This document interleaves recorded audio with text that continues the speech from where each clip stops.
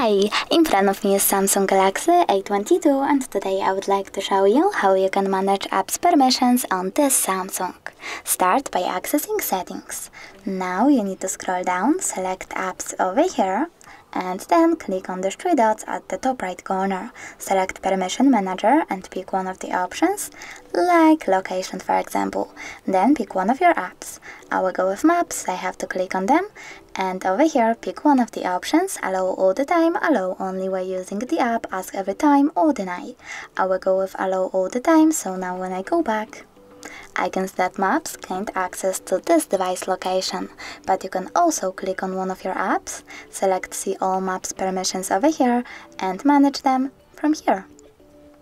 Thanks so much for watching. If you enjoyed this video, smash that like button, comment, and subscribe. Bye!